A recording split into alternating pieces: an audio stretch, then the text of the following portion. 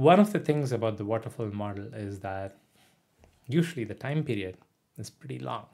There is kind of like a steady pace for a long period of time before it ramps up close to the release date, right? As you get close to release, you go like, oh, this huge pressure. We got to deliver. We got to, late nights and staying up.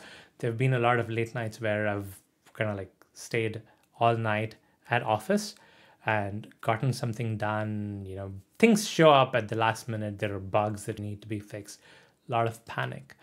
But the panic kind of has a crescendo, right? It goes at the very end. There's a lot of panic, but then for the most part, it's steady. You have a plan, you execute on the plan. It's a longer term plan, right? The problem with the waterfall model is that you don't see issues up until the very end, right? The late nights happen for a reason because, there are problems. Those bugs were there in the code for a long period of time, but you don't see it until you actually get close to the release or the deployment or whatever that is. With Scrum, you get this, what they call a sprint, right? You get these small sprints that you got to keep going and keep going and keep going. And it's almost like you have a waterfall every week, right? The problem is that the crescendo that you have is kind of split into, in an ideal world, that rush at the very end, in the case of a waterfall, is split into smaller rush to deliver at the end of every week. But usually what ends up happening is that it's not it doesn't equally distribute. If you sum up all the, rush to deliver for a Scrum, it's going to add up to be more than the one time, rush to deliver that you would have for a waterfall. Programming today is stressful, way more stressful than I remember in the 90s and early 2000s when I was just starting out. Back then, things would get crazy around deadlines, but at other times, I recall feeling pretty even. This is what I'm talking about, right? As you get close to the deadline, you basically have this panic and rush to do things. These days, however, the pressure seems omnipresent. Naturally, I'm interested in doing away with this feeling of pressure for the sake of my health as well as my productivity. So I've given a fair bit of thought to why things have gotten so bad, at least for me, if not for others, in the last couple of decades. I don't think it's due to stiff competition, shifting markets, or even tight deadlines. They have always existed. But one significant change that has occurred in my daily work routine, I've been forced to start working in sprints, usually 1 to 2 weeks, instead of spending larger chunks of time on larger projects. This shift has some unfortunate consequences. Why would sprints be more stressful? This is how sprints are doing us wrong. Sprints never stop. See, this is the thing that I was talking about, right? With the waterfall, you start out slow and you kind of has this crescendo. It goes up to the release. When you go to the release, you panic, late nights, all that stuff, and nothing. You celebrate, right? You go on a vacation and then gradually start up. With sprints, you have smaller panics every week. Okay. Ideally, I think this is what the thing says, the Scrum and the Agile thing says. You shouldn't have this. Ideally, it should be a straight line.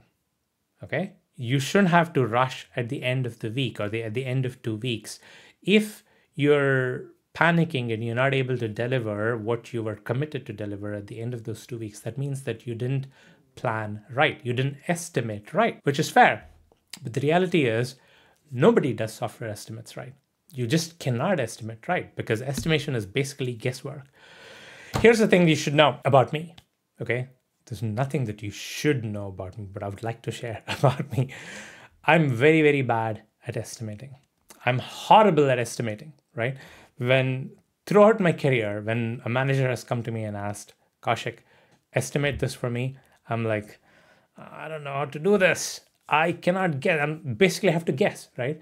Estimation is all about guessing. The thing is, when you have like assembly line work, right? You're doing the same thing over and over and over again. It's very easy to estimate. You know exactly what you need to do. You say, okay, I've done this before. It's going to take this much time. But when you have you're doing something for the first time, how can you even guess how much time it's going to take? You can, in the true sense of estimate, you can estimate it, but that's not how estimates are considered. Estimates are considered as you are going to do this at this time, right? That's what estimates are going to be for. It's like, this is the amount of work that you're going to do. And guess what they're going to do, right? This is what most companies do. You're going to estimate what work is going to happen in the next week. And you're going to estimate what work is going to happen in the next week. So you better complete this, because guess what? There's work packed for the next week that you need to do. And if this slips, then this slips as well. So that's the reason why you kind of have this crescendo, right? You have to get this done because there's a work plan and you don't want it to slip, right? When it comes to estimate, that makes two of us horrible. Well, guess what, Parth? We have company. A lot of people are bad at estimates, because I firmly believe that estimates is just guesswork. You're just guessing. It's good for planning, but when you're planning, going by estimates is basically you assuming the best case scenario, in my opinion. There is a chance that estimates could be wrong in both directions. You could be estimating too much, or you could be estimating too less. And in either case, you need to plan for it. If you just estimate that it's exactly going to fit, that's the best case scenario. You need to estimate for both an overshoot and an undershoot. So I don't know how many people do it, but that's what needs to be done. 15-day sprints. Do you think companies follow Agile? Because I heard and experienced that ad hoc tasks keep coming. This is true. Well, you have to accommodate for ad hoc tasks. And this is one thing that's good about Agile, and I hate about waterfall. With a waterfall, you're gonna have you have this huge ceremony for doing anything that's different, right? You have, with that waterfall, you start out with the requirements, you finalize it. Any changes, you're gonna go through this committee. People have to have meetings and stuff, which sucks, because that might have worked 10 years ago. It's not gonna work now. You need that flexibility. So Agile gets its name because of the agility part of it. You have to be agile to changes. So it's okay if new work comes in and if there is a good reason for it, which is fine. But then that means that you're going to go back here and you're going to change what you estimate, right? The problem is that that doesn't usually happen. And that's where it becomes a problem. It's people don't like it. Don't like Scrum. Kanban is much better and gives freedom to developers. Yes. So the thing with Kanban is you don't have this thing anymore, right? You basically pick up what you can, and then if you cannot, it just goes over to the next thing. So you're not packing up the next week or the next sprint with work that needs to be done, kind of assuming the happy path that you've covered everything in this thing. So yeah, I generally like Kanban as well. I think that's a better approach in general. Try to complete 60 to 70% of the work and then give estimations to my manager. Well, you're going to have to do it sooner, right? Managers never want to remove task out of the sprint at my last place. No, that's true. This is a problem, because when changes happen, you don't want to do it, because again, they would have packed work over here, right? Or even the team, you as a team would have packed work over here. So you cannot say, okay, something new came in. This cannot move. So what happens? This peak goes up because you're gonna have to get a rush to get that done. Padding the estimate by 20% becomes second nature. Yes. Here's what's funny though. Padding happens at different levels. So it kind of becomes, that's the reason why estimates kind of become a farce. So usually the manager asks for an estimate, and then the manager has to report to their supervisor, right? In my experience, that's what happens. The manager pads 20%. The developer is like, okay, I know that the manager is asking and I need to cover my behind. So the developer pads estimate. So it's like 20% here and then 20% there and 20% there. And the problem is, in spite of that, we end up missing estimates so often, which means that we suck so much at estimating that even with all this extra padding, we have this, right? That tells us how bad we are at estimations in general. So it's pretty bad. I want to get back to this thing because this is an interesting idea. So you complete 60 to 70% of the work and then give estimates. Isn't that already too late? You estimate at the beginning of the sprint. So if you need to cover 60% of the work, then you're probably covering half of the sprint already. So how does that? I don't understand how you do this. But anyway, this is the problem with the Scrum model, right? This is what ends up happening. While waterfall causes higher spikes in stress. Oh, I hate this share code things. I'm just going to switch to the reader view. While waterfall causes higher spikes in stress, sprints impose a more constant medium level stress. The difference lies between higher short-term stress and medium long-term stress. While no stress is entirely comfortable, our bodies are better equipped to handle short-term stress. I see what this person is, the point that this person is trying to make, because you have a stress response in our body, right? We have a stress response when we experience stress, mental or physical. Our body goes through a different, it kind of goes through a different mode. There are other things that the body prioritizes over longer term, right? Let's say there is a deer in a lake drinking water, and then there's a lion coming to hunt for food, right? What happens in the deer's body at the time is it's not looking for longer, like sustenance, right? It tries to kind of switch gears to more survival at the time. Okay, so at the time, probably the digestive system doesn't get enough attention from the body. Blood flows to the limbs, it tries to run faster. So it's not thinking longer term. The body kind of switches to, okay, survival. It kind of prioritizes different parts of the body. So high blood pressure is one of those things, right? Body increases blood pressure during stress because it needs to provide blood to different parts of the body in order to help the organism to run.